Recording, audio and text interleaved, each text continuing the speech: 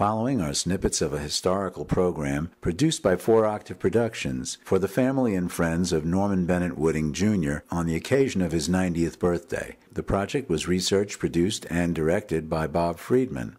That's me, and I can do the same for your family. This snippet is 4 minutes, part of a 40-minute presentation, and is meant to give you an idea of the quality of work that 4-Octave Productions may do for your family. Enjoy the snippet and call me at 205-902-9487 if you'd like to sit down and talk about a similar project for your family. Thanks for watching.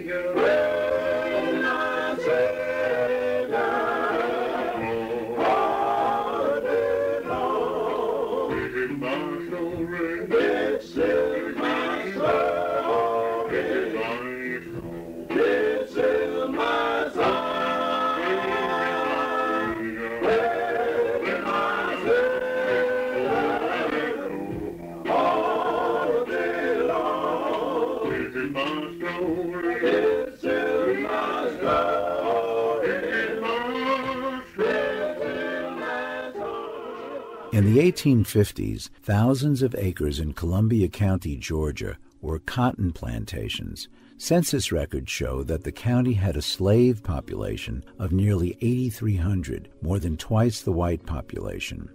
By 1880, 32% of Georgia's farms were operated by sharecroppers. This figure would increase in the 50 years following. Robert Wooding Sr., one of N.B. Jr.'s grandfathers, was born in June 1861, 2 months after the start of the American Civil War. We know nothing at this time of his parents, but we know he survived the war and may have sharecropped his way around Columbia County in Georgia back in the 1870s and 80s. As stated, Norman Bennett Wooding Sr. was born in May 1891. The location was Harlem, Georgia, a timber town named after the New York City neighborhood and famous as the birthplace of Oliver Hardy of Laurel and Hardy fame. Harlem was founded as a town on October 24, 1870.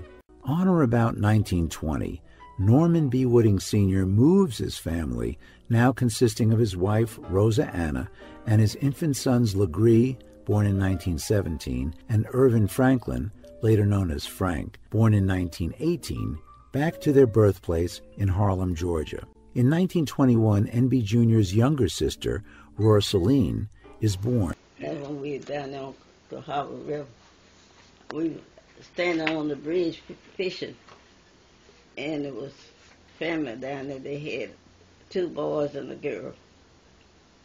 And then it was 2 of us. I had 2 brothers and me. And Junior fell off the bridge in the water.